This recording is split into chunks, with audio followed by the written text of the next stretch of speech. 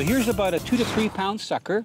And what I'm going to do is, the first thing I'm going to do is take the scales off, because I want the skin to stay on there, and I'll tell you why in a little bit. So you can see that they scale quite easy. So I've taken the scales off. Now what I'm going to do is I'm going to remove the fillet. I'm going to go just behind the head. I've rinsed off the fillet, and you can see how nice and white and firm the sucker meat is.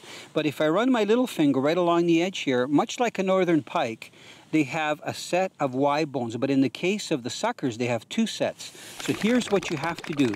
You put your fillet knife in, and you do this about a 1/4 inch apart. So if you just watch what I do here, I'm just going down enough to go to the skin, and I'm actually cutting through those hair-thick Y bones. So when we cook this fillet at 350 degrees, which is the right temperature to fry fish at, those bones are going to crystallize. What I've done is cleaned all the fish, and I've made those serrations about a 1/4 inch apart, just like you can see there, but I've also cut the chunks into bite-sized morsels. So you see the skin is there, it's keeping the meat together, and then you can see that we've got these little wings. So all I'm doing is dropping these in my coating and stirring them around in there, making sure that the coating is going in between all those serrations that I've made. By the way, I prefer to either use a canola or a corn oil. I find that it works really well to do my fish.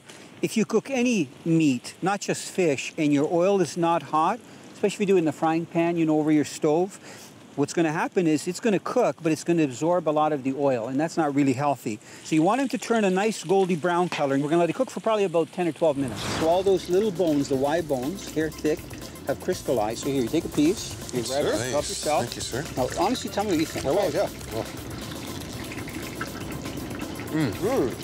Yeah, nice. That's delicious. It's very good.